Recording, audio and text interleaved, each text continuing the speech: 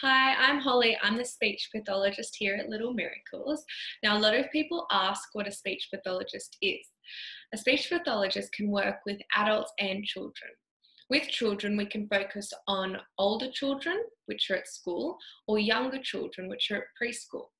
Specifically with preschoolers, what we work on is language, articulation, stuttering, socializing and social skills, and school readiness programs. With older children at school, what we focus on is reading and reading comprehension, literacy skills, spelling, and writing.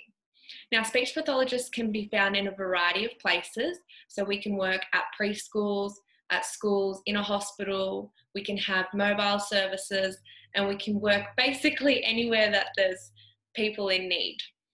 If you would like to book your child in, I would love to help.